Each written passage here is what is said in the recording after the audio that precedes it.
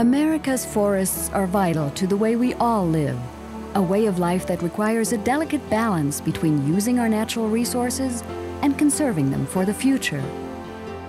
The average person probably doesn't realize that the Forest Products Laboratory plays an important role in conservation in the United States. In order to conserve our nation's forests, you have to be able to afford to do the activities that are required on the land. Americans care about their nation's forests, and the Forest Products Laboratory provides options for managing our nation's forests and keeping them healthy. For 100 years, the Forest Products Laboratory has helped maintain this balance by working to discover the best ways to both use wood and improve the health of our forests.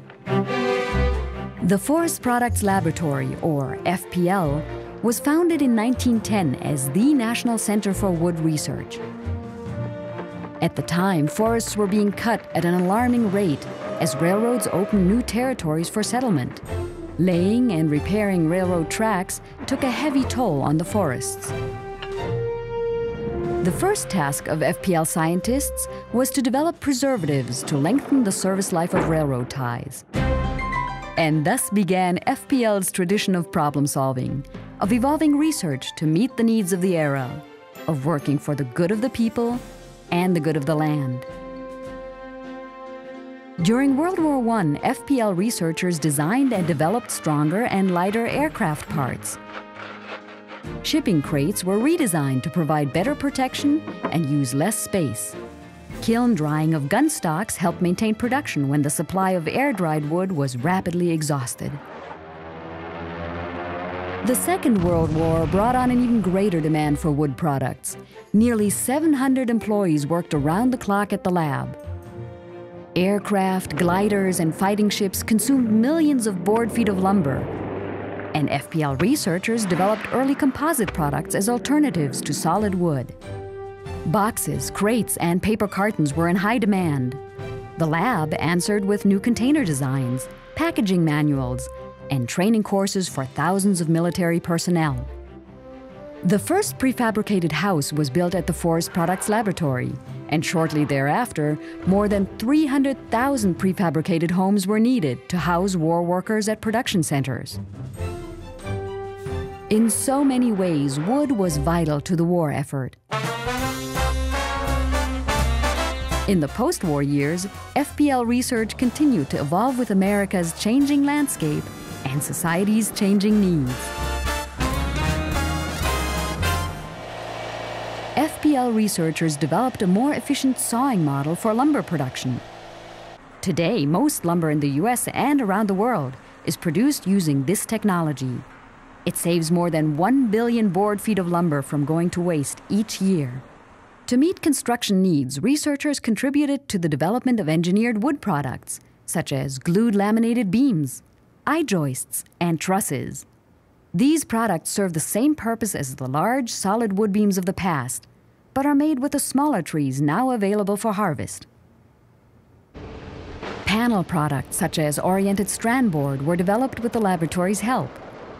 These products offer strength and stability while putting undervalued materials to good use. Housing has long been a major focus of research at FPL. 90% of residential housing in the US is built using wood-framed construction. The work of FPL scientists influenced many building codes and standards that keep homes safe, durable, and energy efficient. FPL's Research Demonstration House provides real-life conditions for housing studies on moisture and airflow. Composite siding and wood plastic shingles are just two examples of alternative building materials being demonstrated here. The adjacent carriage house demonstrates how forest thinnings can be used to produce heat and energy with the biomass gasification unit. Thinning out dense, overstocked forests is vital to restoring their health, and millions of acres of forest lands in the United States are dangerously overgrown. Thinning comes with a steep price tag, but costs can be offset if the material removed is used for marketable products like composites, engineered wood products, and bio-based energy. This work also provides economic opportunities for small businesses and creates jobs for rural communities. Using invasive tree species in wood products has similar environmental benefits. Signs made of juniper and siding made of salt cedar are just two examples of valuable products made from low-value wood. Recycling research at FPL encourages the reuse of waste materials. Work with the U.S. Postal Service resulted in the development of self-stick stamps that don't gum up recycling equipment. An additional 20 million tons of waste paper can be recycled each year thanks to this breakthrough. Paper making has been studied throughout the lab's history, and researchers have found new ways to produce quality paper products while minimizing the environmental impacts of pulping and bleaching processes. Wood products are more a part of our daily lives than we often realize. FPL researchers make the safety of these products a priority. Engineers are continuously looking for ways to make wooden structures safer, from decks to timber bridges, even guardrails on the side of the road. Scientists also study how wood products perform in fires. Results of these tests are then applied to modern building codes. The wood-framed hurricane house in Florida allowed researchers to measure the stresses on the building during Hurricanes Ivan, Dennis, and Katrina. Results of this research will lead to safer design of wood structures. Researchers are also developing a wooden safe room to provide refuge from high winds. An air cannon blasts a 12-foot 2x4, 100 miles per hour at the test walls to simulate the force of a hurricane or tornado.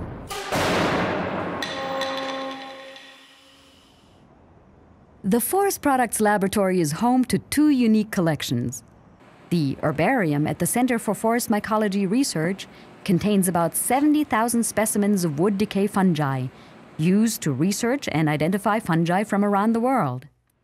FPL also houses the world's largest research wood collection. More than 100,000 wood samples are used for research and identification, but sometimes our botanists are called upon for more unusual purposes.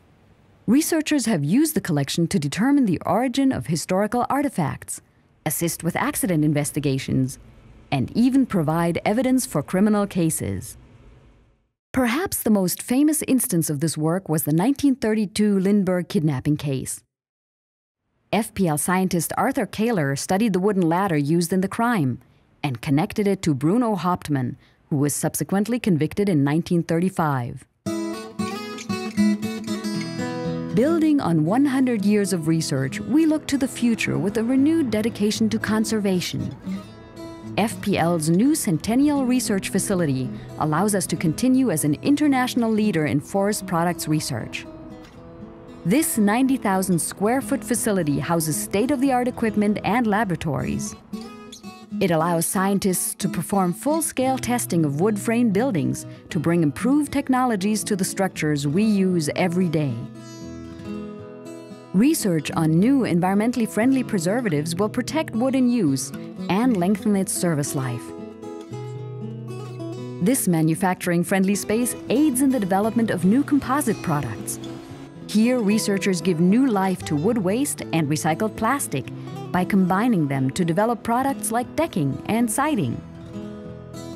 Wood fiber can be recycled into products such as three-dimensional engineered fiberboard and used in furniture, wall and floor panels, and packaging. Advancing composite technologies stretches our forest resources even further, getting the most out of materials that have until now been seen as waste. The Centennial Research Facility also houses a one-of-a-kind weathering chamber that can simulate temperature, humidity, sunlight, wind, and rain to test the durability of wood products.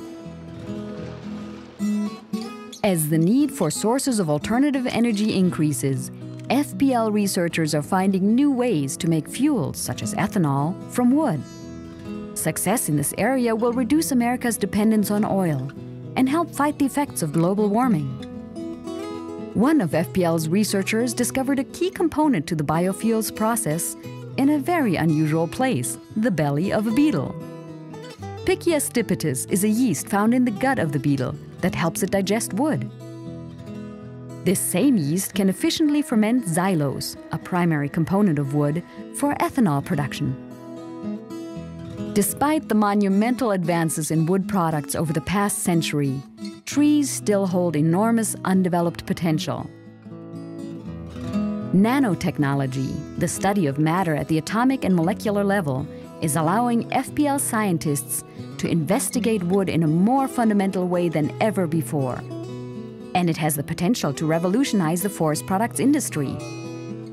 Unlocking the secrets of how wood performs will open a whole new world of forest products to help us meet the challenges of the 21st century. In 50 or 100 years, the Forest Products Laboratory will still be playing an important role in improving the uses of wood for every American. As we have for the past century, the Forest Products Laboratory will continue to work toward a sustainable relationship between people and forests, ensuring that each take care of the other for generations to come.